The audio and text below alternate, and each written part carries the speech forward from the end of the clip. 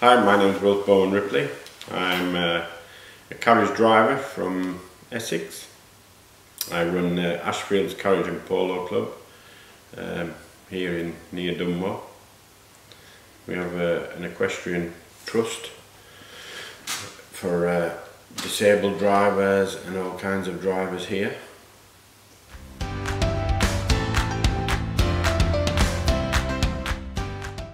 I've been involved in carriage driving pretty much most of my life. I grew up with carriage horses and worked as a groom for a few years while I was growing up, and thought one day I'd like to start driving myself.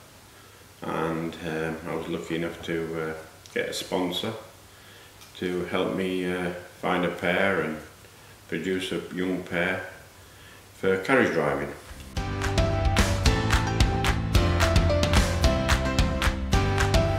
I got into driving teams. I was a pair driver for quite a few years, doing international world championships as pairs, and I suppose the ultimate goal, and you pretty much would call a pair driver a Formula 3 driver, and then the team driver's Formula 1. So you always want to be a Formula 1 driver in the carriage driving. And when you have a pair, you have 3 horses. You have your pair and a spare, and I suppose I thought, well, I might as well just get one more horse, and then I've got 4 to make a team. Actually, it isn't one more horse, it's like 3 more horses for a team. You need a minimum of 6 really. You need your main team and then 2 spares, because things go wrong pretty quick in a team, and you average out more horses go lame. And you always want something better, so you keep finding another horse to improve your team, and then another one.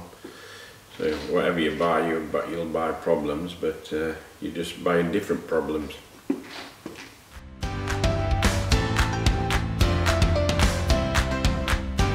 When you drive a team, it takes hours and hours of manpower to school a team up in a carriage. So pretty much, if you can school your horses as singles and pairs, that's definitely the best way, but it takes up all day. So I pretty much drive my team as much as I can, just to save time really. It would be nice to drive them all single and pairs every day, but unfortunately we all have to earn a living and do some work sometimes. So, but team driving does take over your life a little bit. And you do want to just throw every single thing into it. When you're an international driver, you just throw every single minute you've got into driving a team, and a lot of other things take a back seat, which is not really ideal.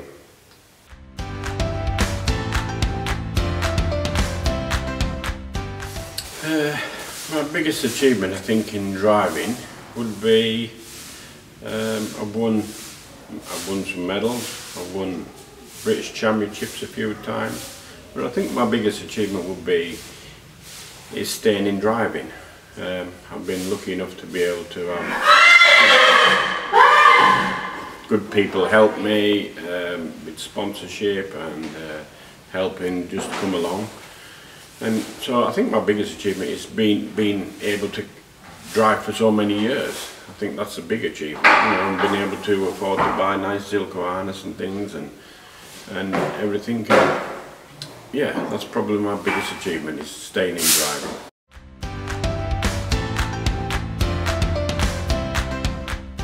My advice to anybody who wants to get into team driving is don't do it.